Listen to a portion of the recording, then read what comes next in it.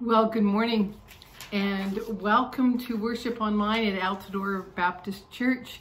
Our worship services are changing in structure just a little bit as we move into this fall. We're going to start doing on the first and third Sundays traditional services, and online they will be there for you as well. However, the second Sunday of each month, we are going to do what's called table church, and it will be a much more informal time of fellowship and worship together around tables in our gymnasium, and hopefully it will be more intergenerational and able to be just a little bit more family friendly. On the fourth Sunday of each month, we are going to bring back our Altadore Informals, which take on all kinds of different looks depending on the time and what is current and facing us. Sometimes it will be acts of service. Sometimes it will be educational and learning about some of the things God would like to be teaching us that we feel. And sometimes it's just going to be meeting a need within our congregation. And that is this Sunday. This Sunday, we are going to have a good old-fashioned hymn sing. We've been pleased to be able to welcome Ethan Hill to be our organist and pianist this fall, and he is going to play for us on the organ. So those of us that are able to meet in person today are going to be singing a lot of hymns. Some of them will be favorites from the congregation, and some will be ones that we know to be favorite that also have some things to teach us.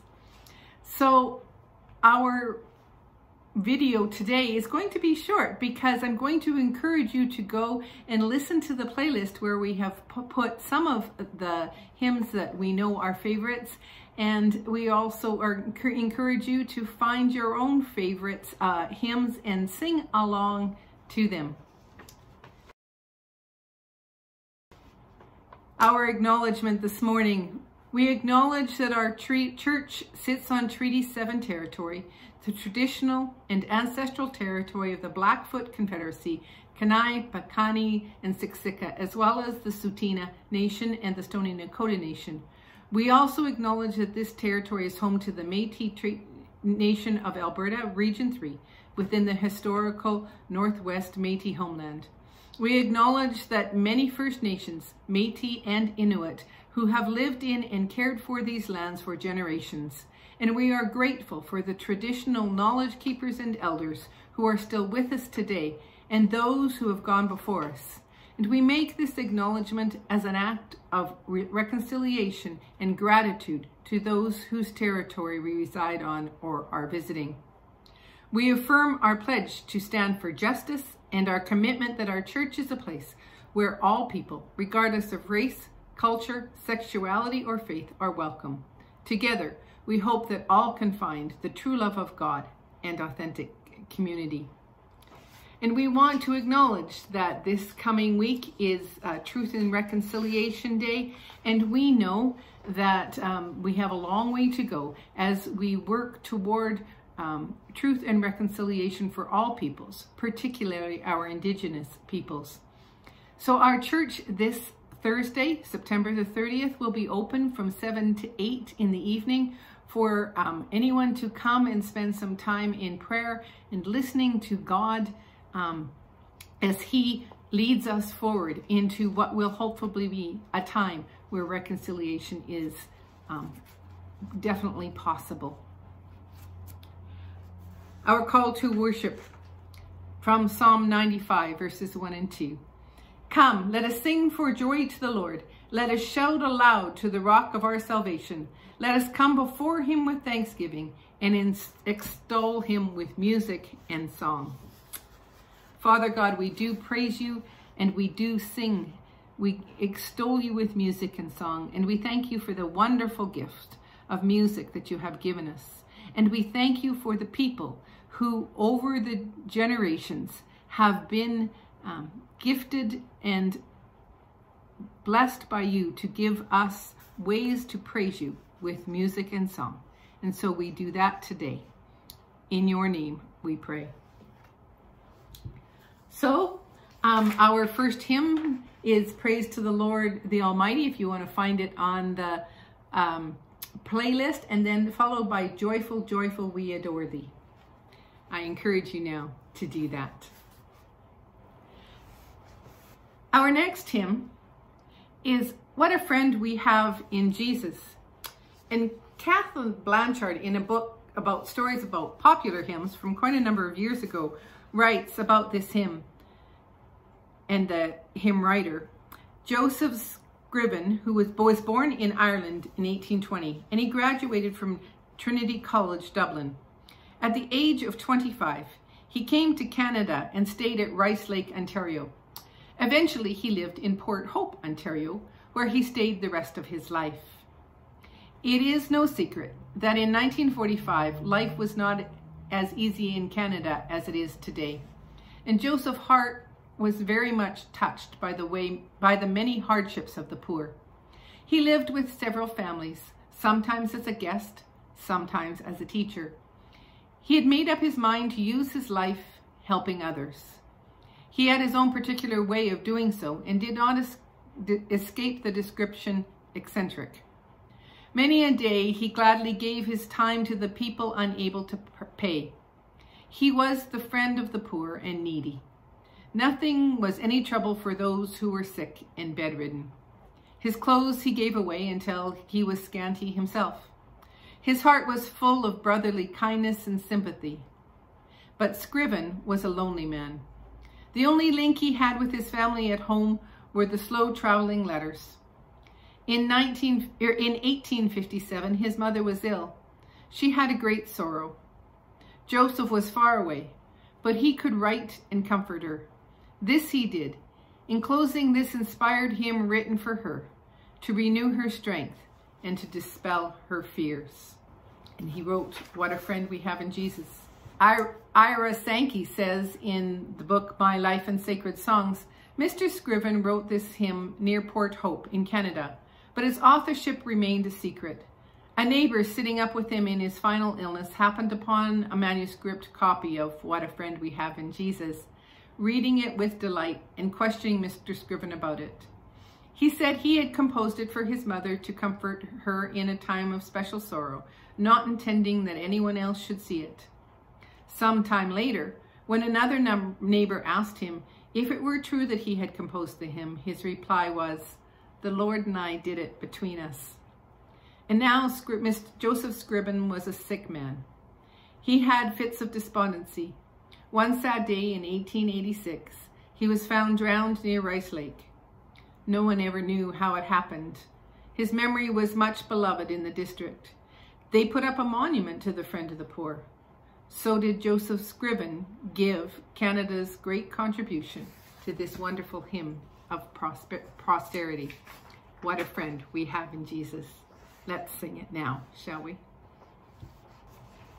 Isn't it wonderful to be able to worship together in song and to come together in prayer? So let us pray this morning.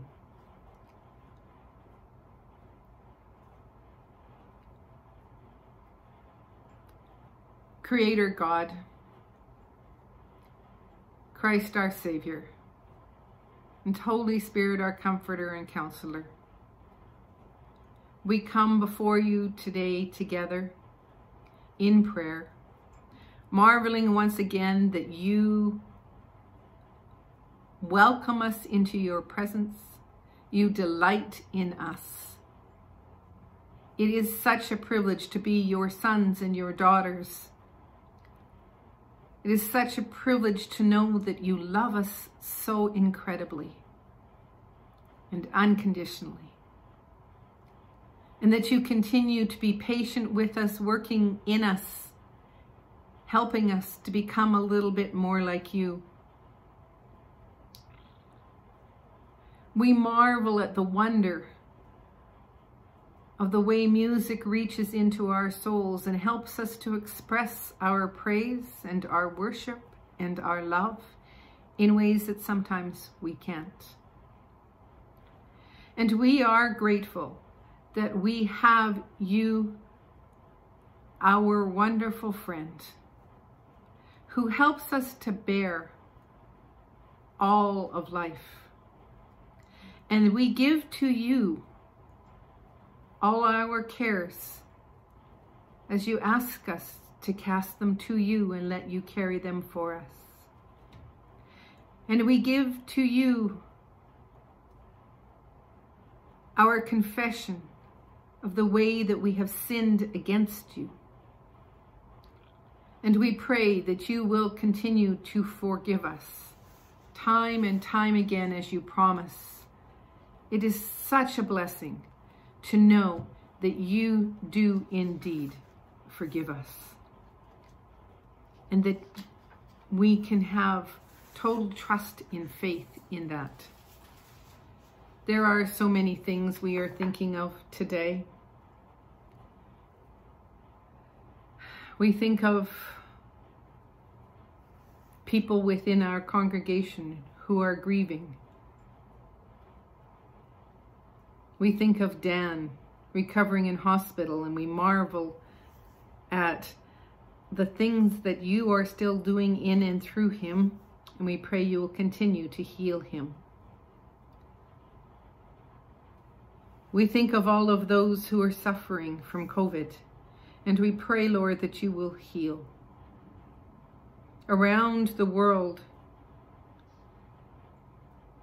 there are so many that are hurting and who are needing your touch.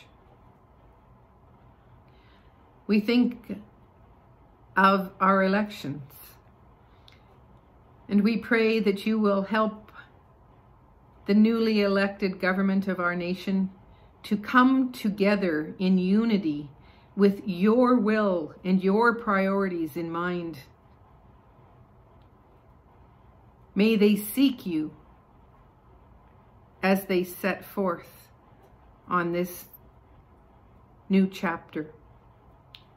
We pray for our provincial government, where unity is something that is not there, and we pray that you will help them to come together with you as the center and to rule with your wisdom and your grace. We particularly pray for our civic election that is coming.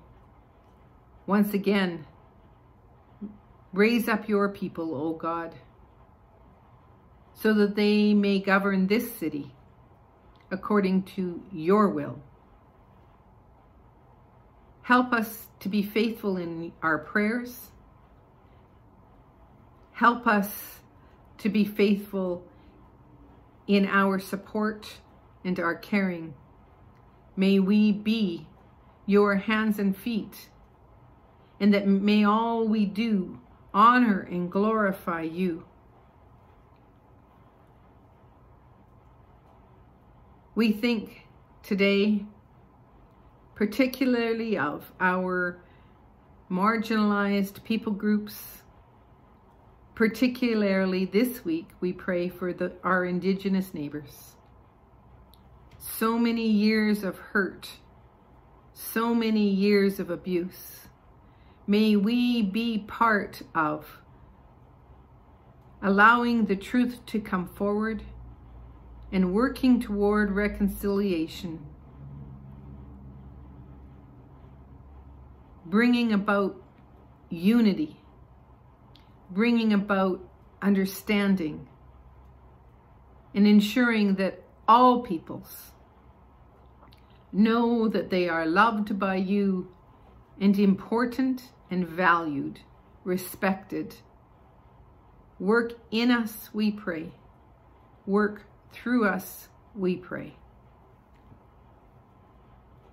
We praise your holy name and acknowledge that you are our God, who has helped us in the past and will continue to do so in the future, and is leading and guiding us right now. We place all our trust in you, for you alone are worthy. Amen. Our next hymn is "O God, Our Help in Ages Past." It was written by Isaac Watt, who we actually learned some lessons from in a message a few years ago. And again, many consider this hymn by Isaac Watt the finest in the English language. It was composed in 1714 during the time of national anxiety as the succession to the throne.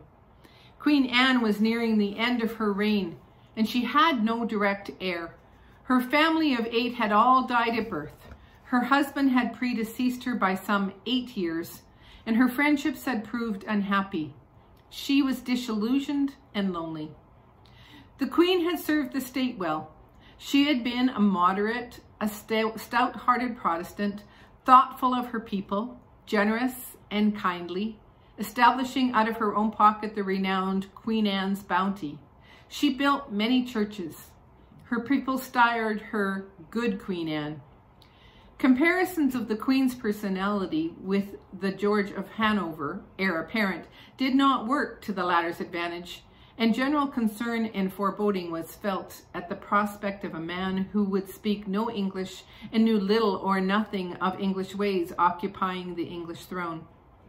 Isaac Watts, a guest at the home of Sir Charles and Lady Abney, wrote this hymn to calm the nation's fears. It was published in leaflet form and distributed widely. Some 6 years later, the famous organist of Westminster Abbey composed the majestic tune, "To Our God, Our Help in Ages Past." Let us sing it together, shall we? And finally, "When I Survey the Wondrous Cross" is another favorite hymn. And if you were in Westminster Abbey, you may come upon the monument erected there in memory of Isaac Watts, who was the author of this hymn. Matthew Arnold declared, "It is the finest hymn in the English language." Certainly has withstood the test of time, doesn't it? Catherine Blanchard continues, "Watts, brought up in a Puritan home in Southampton, was once taken as a child in the arms of his mother and sat on a stone outside the prison while she talked to his father through the bars. Freedom of religious thought had not yet been secured, and the views of the elder Watts was not those of the authorities. So as a child, Watts was never strong, but his mental powers were far above the average.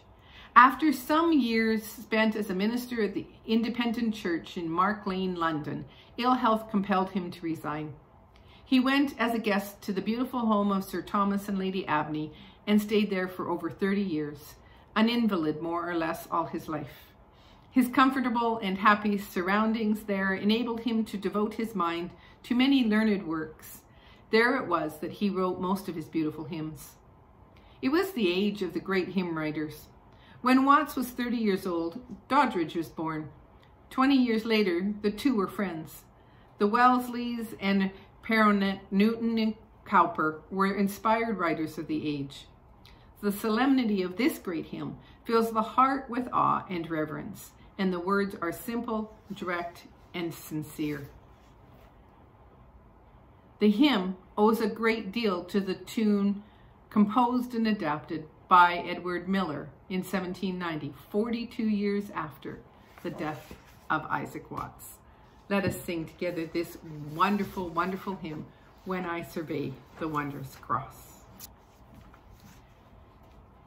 And we are going to sing together our benediction, "God be with you till we meet again." And so I encourage you to sing that one along with us. "And now to him who is able to do immeasurably more than all we ask or imagine, according to his power that is at work within us, to him be glory in the church and in Christ Jesus throughout all generations, forever and ever. Amen."